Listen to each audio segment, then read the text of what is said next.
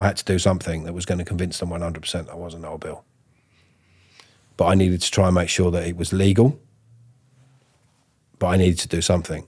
And what did you end up coming up with?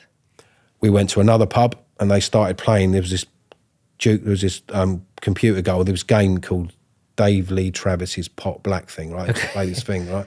And the question was, who won the World Cup in 1966? So I'm looking at it. They're all screaming at me, answer it, you know, Jim, answer it. And then I just grabbed the sergeant by the throat, who had no idea what I was doing. He said, why have you told him? Why have you told him? Why, you know, what, you know, you've told him. And he's like, well, I don't know what you're going on about. And he didn't know a clue what I was going on about. And I just went, you know, it's not my fault I can't read or write. And one of them just turned around and went, hell, look, my God, there's you accusing him of being Old Bill and he can't even read or write. Because I then end up for 18 months having to make out I can't read or write.